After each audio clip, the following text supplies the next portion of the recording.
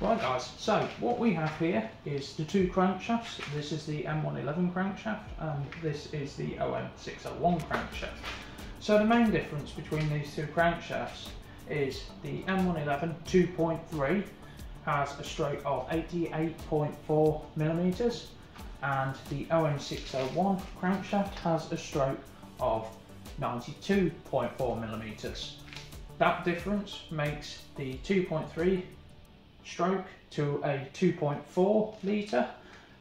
Now in the short that I did, just showing that the crank actually fitted in the block, I did give the wrong specs for the crank. The specs I gave were actually for the 2.2.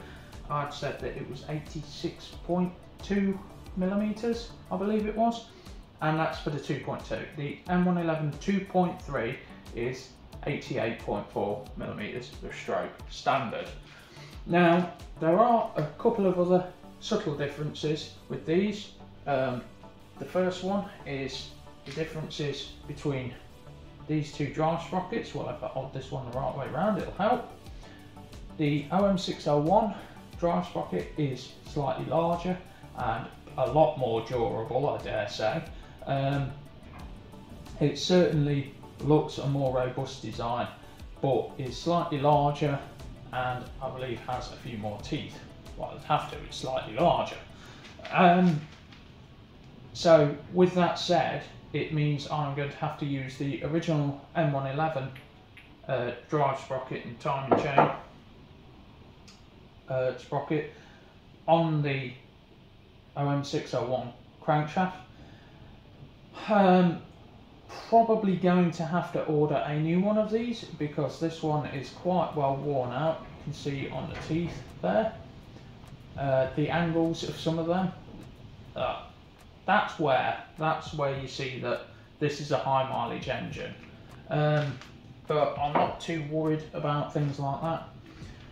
The other subtle difference is a difference that Luke at Diesel Pump UK actually pointed out in his most recent video regarding crankshaft pulleys. I definitely recommend checking out Diesel Pump UK.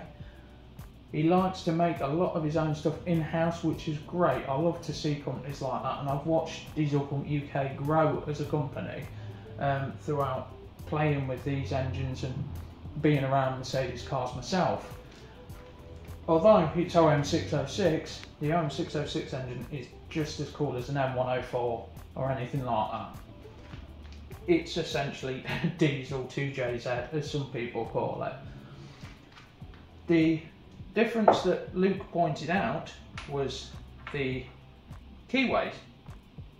Now, the M111, or at least my one, has this spindly long bit of metal for a key, and that slots in just here.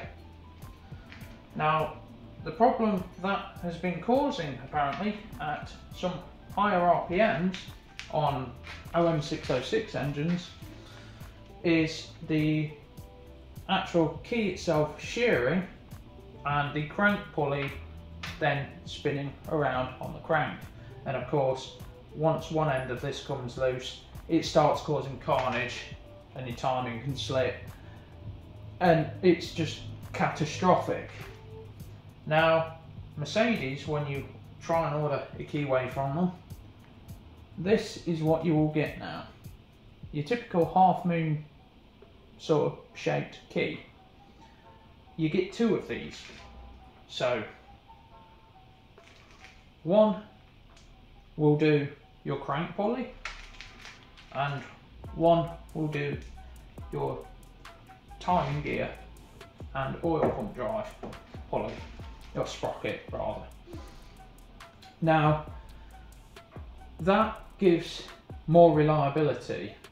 Not only are these far stronger, I mean there's far more metal to that, if you can see it, than to the thin sliver. That's going to be far more durable. That's more likely to stand up to higher RPMs.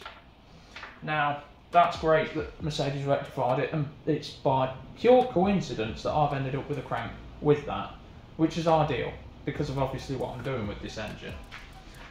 Now, that adds the reliability to it, but the biggest difference is you can see with these two cranks, although they are similar, you can see that the OM601 crank is far more agricultural than the M111 crank.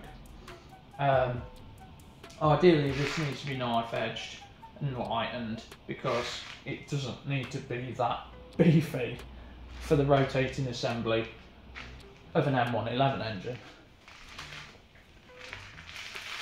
Right guys, so just bear in mind that this whole build is essentially an experiment. I'm just bringing you guys along for the ride. I know that some things I'm doing with it, they're not the right way of doing it.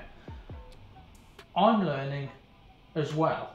I'm just sharing my learning experience with you guys because that's what I want to do. That's what the channel's about, discovering new things, because essentially this is a whole journey of discovery and seeing what works and what doesn't work. You've seen us blow up the SLK countless times. And that's through just using a stock block and a turbo that was just way too big for what was needed. With this build, I'm trying to do it, I won't say I'm trying to do it right because there are some things that I should do differently, but I want to use the MLS head gasket, the ARP head studs. I'm stroking it.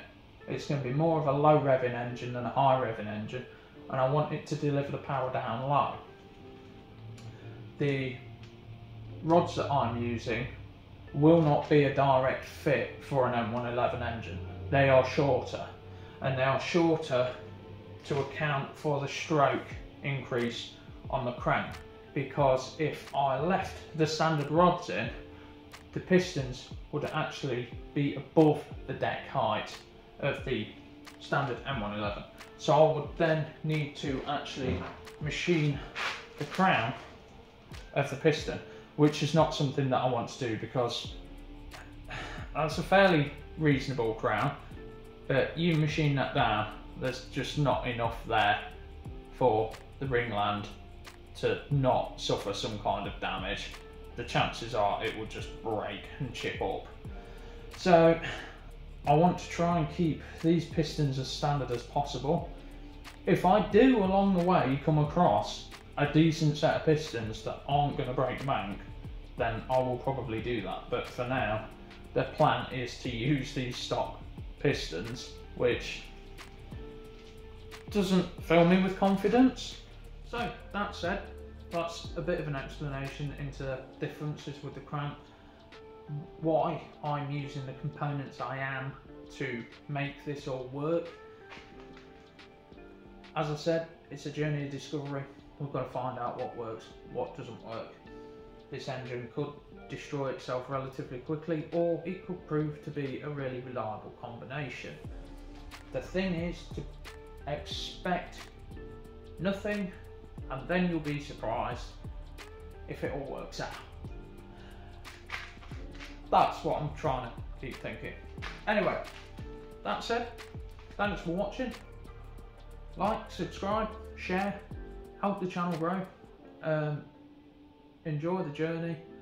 You might not always like everything that you see, but I'm just doing this for fun, just doing this to help share my experience with the Mercedes community.